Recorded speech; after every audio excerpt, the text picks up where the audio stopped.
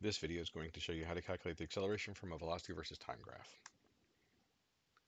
So the question we're going to use to investigate this is, what is the acceleration at 5 seconds?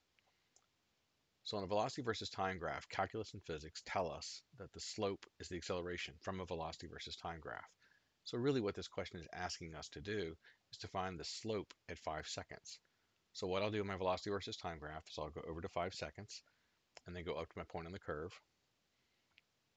And then I can see that it's part of a straight line. So I know that the slope everywhere along this straight line is going to be the same. So all I need to do is find the slope of this straight line right here. So slope is rise over run. In this case, it's going to be the change in velocity divided by the change in time, because the rise is delta v on this graph. So I'll pick my 2 points on my line, or somewhere around the 5 seconds. I'll choose the 4 seconds, and then I'm going to choose 6 seconds. Now I know the change in velocity is always final minus initial, so I need this difference on the vertical axis, and that's going to be the final velocity minus the initial velocity. So that's 12 meters per second minus 0, which is 12 meters per second. And the time is given by my 2 points, and that's just going to be 6 minus 4, which is 2 seconds. So 12 divided by 2 is going to give me 6.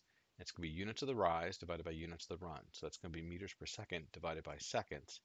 That's the same as meters per second times 1 over seconds.